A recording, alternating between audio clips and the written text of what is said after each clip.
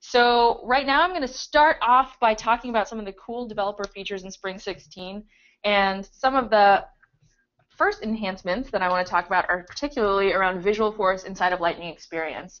So we released Lightning Experience in August, and some of the biggest questions we've been getting from customers is what can we do with our existing Visualforce pages? What can we as developers start doing that's supported and bringing some of our existing customizations over?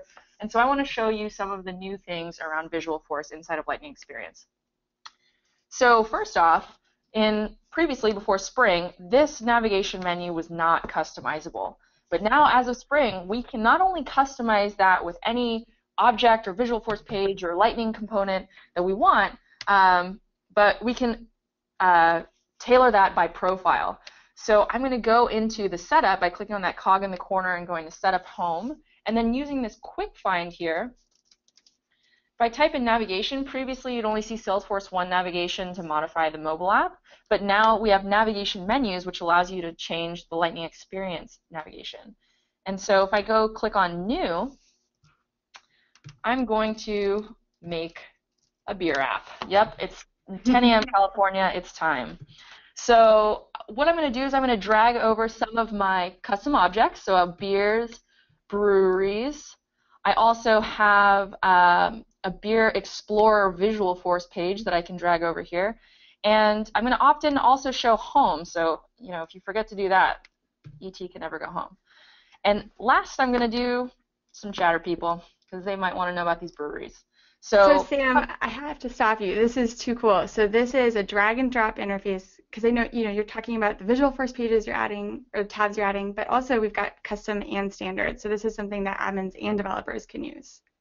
Absolutely, and this is going to be great for people all over your company too, because in that next step, admins can be able to apply different navigation layouts for all of these different profiles. So in this case, I am a system administrator, so I'm going to make this available for me, but I can create a completely different layout for all of the different salespeople, marketing people, and this is only going to get more complex as future releases come out. So like how now we have the app picker that allows you to toggle between different apps. This navigation menu is going to get more complex to allow you to have different app experiences and be able to have different layouts for different users. So this is super, super great. So after I click Finish, I have that beer app ready to go. If I refresh Lightning Experience, I should see this tab on the left refresh with my new custom objects and Visualforce page. So here I have access to beers, I have access to the people, and I also have this Beer Explorer. So this is that custom Visualforce page for being able to filter by all of the different beers that I might want to see. Now, where else can I add this Visualforce page into Lightning Experience, you may be asking? Well, first, let's say I actually go into that Breweries tab. Maybe I want to put this same Explorer onto my brewery layout to see all the beers possible. Well, if I click on that cog in the upper right, I can edit this page with Lightning App Builder and then use a Visualforce component to be able to drag that Visualforce page directly into the layout. So if I take this Visualforce standard component, put it right there, it's going to show me all the different Visualforce pages that have a standard controller of this object, just like when you're putting a Visualforce page onto the page layout. And of course, if you want to change the size, this is all customizable. I can also add a label for the title. And if this Visualforce page happened to already be in the page layout in Classic, that would automatically show up down here in the detail view on the record home. So those are two places that you can put your Visualforce pages directly onto a record home layout. Now I'm going to leave this page really quick and also show you, we just were looking at App Builder, let's take a look at App Launcher. So if I click this little tic-tac-toe board up here on the right, it's going to take me to my app launcher, and so that's going to show me all of the different custom apps that I have available, whether they're connected apps or apps that you built declaratively, or maybe even web apps.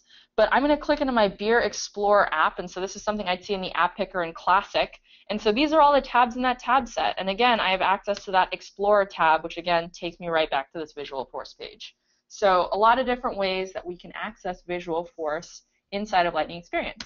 Now the one thing I want to mention, last thing, is in the setup, when I go to my pages, Just like in Salesforce 1, where you need to actually enable this page to be available for mobile, you have to check this box to make it available for Salesforce 1 or Lightning. So even if you have the tab in the navigation, maybe you have it pulled onto a tab in Salesforce 1, even if you have everything configured correctly, if this tab or this checkbox isn't checked, it's not going to show up, and that can be kind of a pain in the butt when you think you have everything set up properly. So make sure you check this box for any Visualforce you want to put on Lightning Experience or Salesforce 1.